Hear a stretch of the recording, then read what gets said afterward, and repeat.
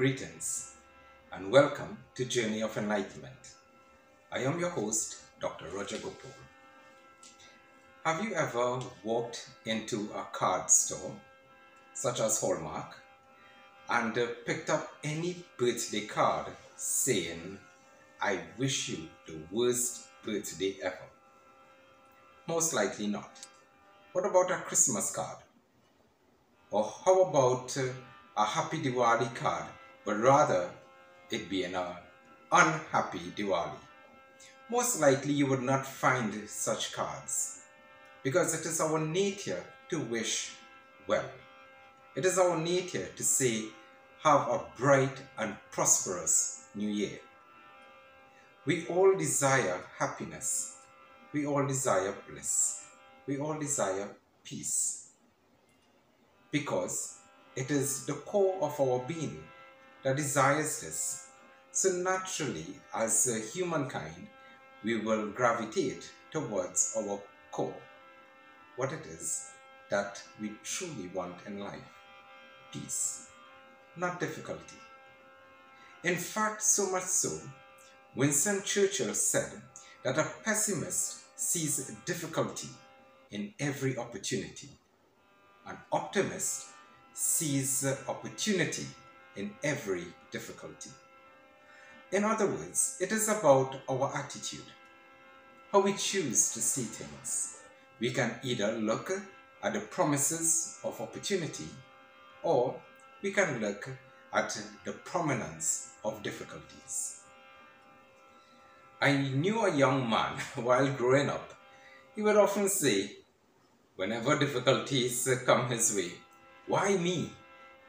Why not someone else? Why do I have to go through this? Why I have to face these difficulties in my life?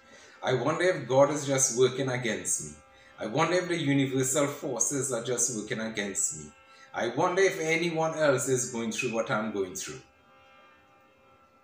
And I know this young man well because that was me.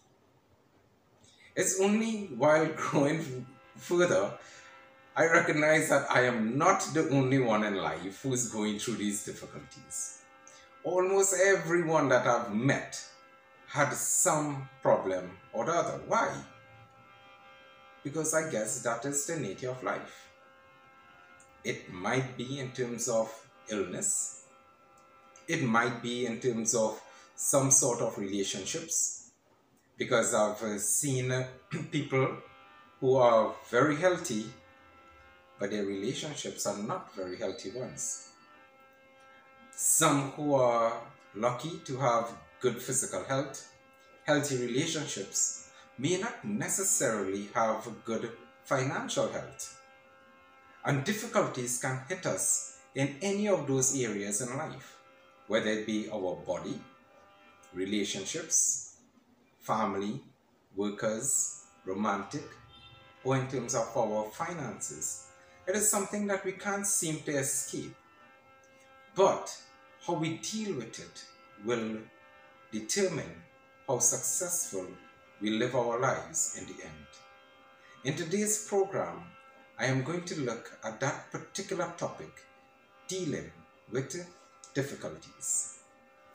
Many a times, when difficulties come our way, we have certain options available to us.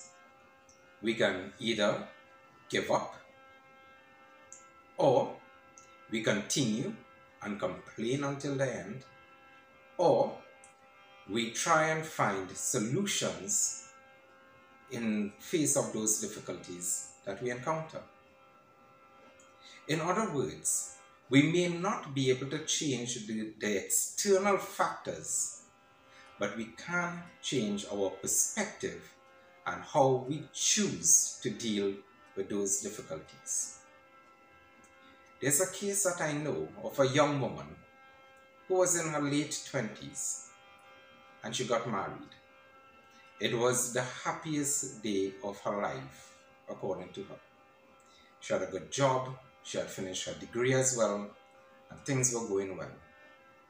And then she was diagnosed with an immune deficiency.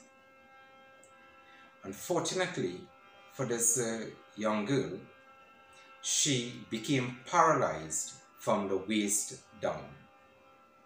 Total immobility. She could not walk.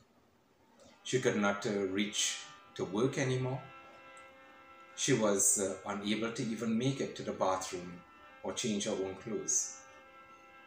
In the first year of marriage, her husband dropped her back at her parents' house and never turned back.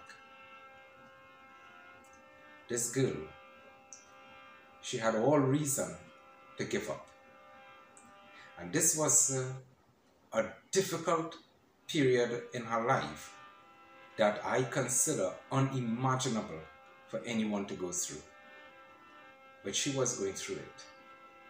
And her parents were going through it.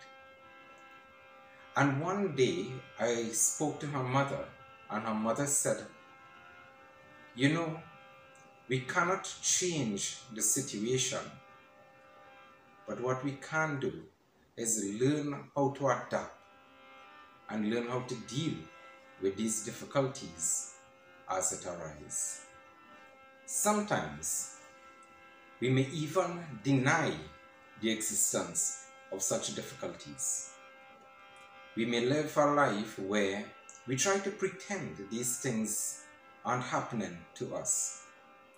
I know of a real situation where a man lost his wife.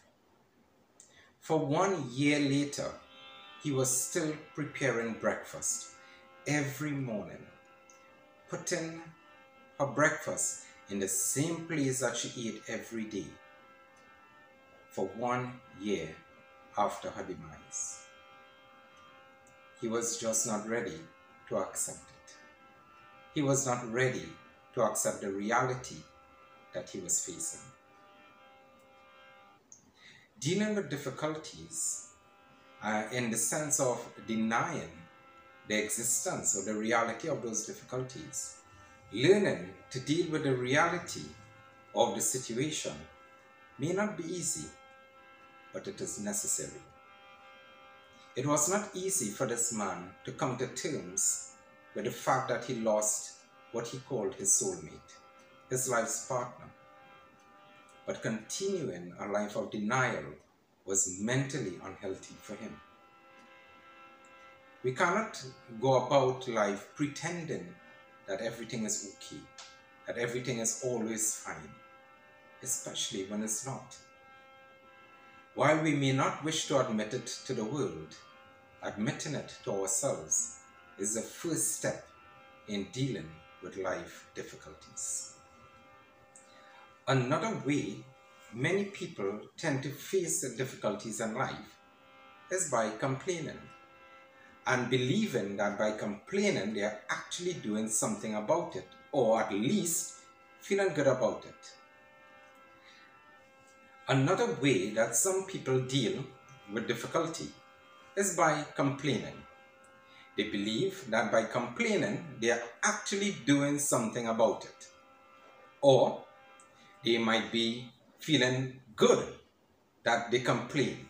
So they complain to themselves, they complain to their parents, they complain to their spouses, they complain to their friends, they complain to their neighbors, they might complain to their colleagues at work, and not realize that they are developing a habit of complaining about everything that is going on in their lives. Les Brown once said, he said, when you go about life complaining to everyone, at least 50% of the people that you complain to don't care.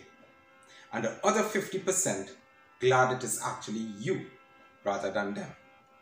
Now that was a joke. We know that the statistics are not true.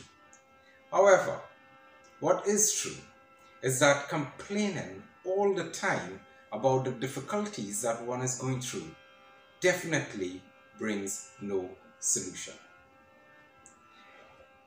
But not only do we complain to others, sometimes we complain to ourselves. How is that? By our own thinking. The negative dialogue that we have with ourselves whenever difficulties arise or why me? I would never get through this situation well. I am doomed to failure. Why is it that only me, just me, who goes through situations like this? Why is life so unfair? Why is everyone around me so unfair? And we go about moaning and groaning about the situation. Les Brown told a story of a guy walking on the road, a passerby, and he saw a dog lying down on a step, a wooden step, and the dog was moaning and groaning. So the passerby, out of curiosity, called out to the owner of the dog and asked the owner, "Why is it that your dog is moaning and groaning?" So the owner said, "Oh, he is moaning and groaning because he's lying down on a nail." So the passerby became even more curious. If he's lying down on a nail, why doesn't he just get up and stop moaning and groaning? So the owner looked at the passerby and said, "I guess the nail isn't hurting him bad enough." Sometimes we live life like that. We moan and we groan. We complain and we complain and believe that that will bring a solution. It never would. Maybe it's not hurting us bad enough to get up and do something about it. So the question that we now ask ourselves, is there any easy answer to dealing with life's difficulties? And in all honesty, no. There are no easy answers. But it takes a trained mind to be able to handle life's difficulties. And a trained mind meaning not the brightest mind, not the sharpest mind, not necessarily so, but the calmest mind. The first thing that we do in dealing with life's difficulties is to bring our mind to peace, to bring our mind to calm. Now, many of you may think that is contradictory by nature. If there's a storm around you, how could you bring your mind in a place of calm, in a place of equipoise? It is not really that possible. But the answer is yes, it is possible. How we bring our minds to calm? The first step is to acknowledge what it is that we do have control over, what we do not have control over. In the case of the young girl who had this crippling disease, one of the things that she said to herself at the beginning is that my disease is incurable. That is the truth. There is no cure. How would you deal with something like that? Well, the first thing was to accept the reality, which was a sad reality and could be quite discouraging as well. But this young girl looked at me and she said, I know that it is, but I will manage each day one step at a time. I cannot right now be in a position to know what will be in the next 5 years or even the next 10 years. But what I do know is that I have now, and I am able to deal with now one step at a time. She also told me, she said, I cannot walk. And it was quite heartbreaking for me. And again I asked her, how do you deal with such a difficulty? Knowing that you were so independent your entire life, and now you're in this position. She looked at me and she said, I cannot walk today. But what I do know is that I have the will, the strength of mind, that I will make sure that I do my utmost best until I can walk again. This girl worked from the time she was 18 years old until this disease overtook her body in her late 20s. She was financially independent. So I asked her, I said, how do you deal with this situation now? Not having a job, not being independent, not having your day occupied.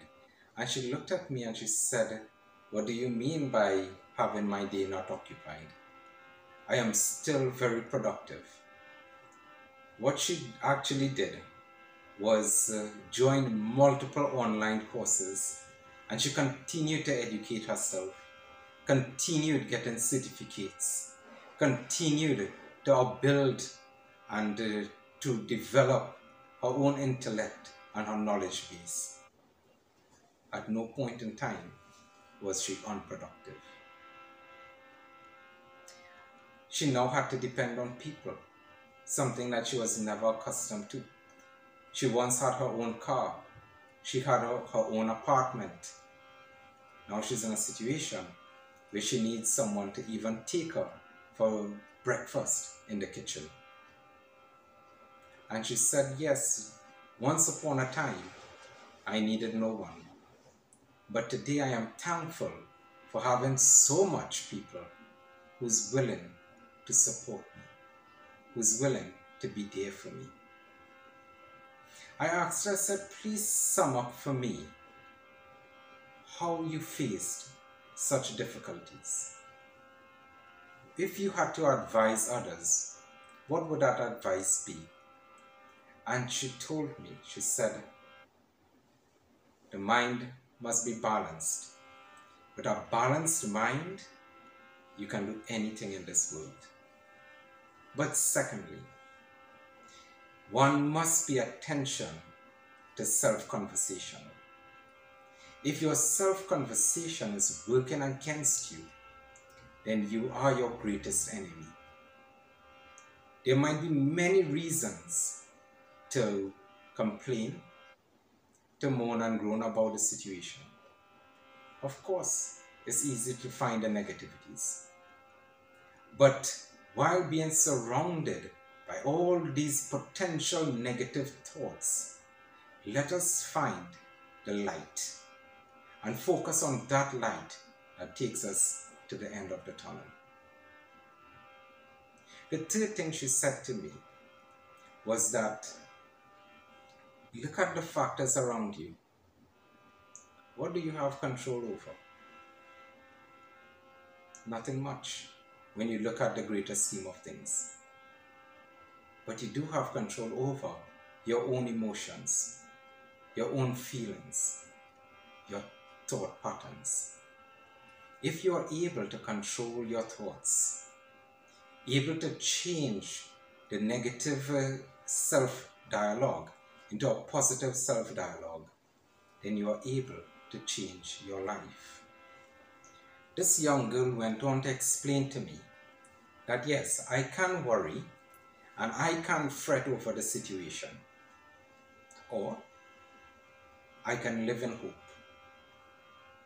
I can live with aspiration. I can live with the thought that I will conquer this and I will do better. I asked her, I said, do you feel alone knowing what happened to you?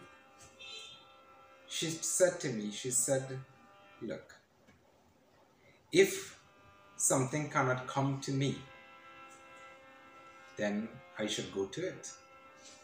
If my friends cannot meet me to hang out and to socialize outdoors, then they come home and we do the same.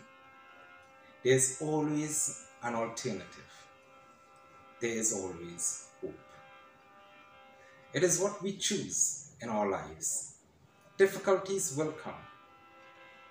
It will come in one way or the next. It may not be here today. It may not be there tomorrow. But it might come at some point in time, though we wish that it wouldn't. But when those times of troubled waters do meet us, then how we approach it, the attitude that we take, our pattern of thinking will so determine how successful we are in navigating those troubled waters. It is my encouragement to you that yes, if life becomes difficult, it does not augur well for us to find all the reasons to complain, nor does it work when we try to blame everyone and everything. But let us go within ourselves with a prayerful mind, with a calm mind, a mind in equipoise. Let us look at what is within our control and what is outside of our control. Let us live with hope and with the dream of a better tomorrow. And let us pursue that dream regardless of. I am Dr. Roger Gopaul, and thank you for joining me in this edition of Journey of Enlightenment.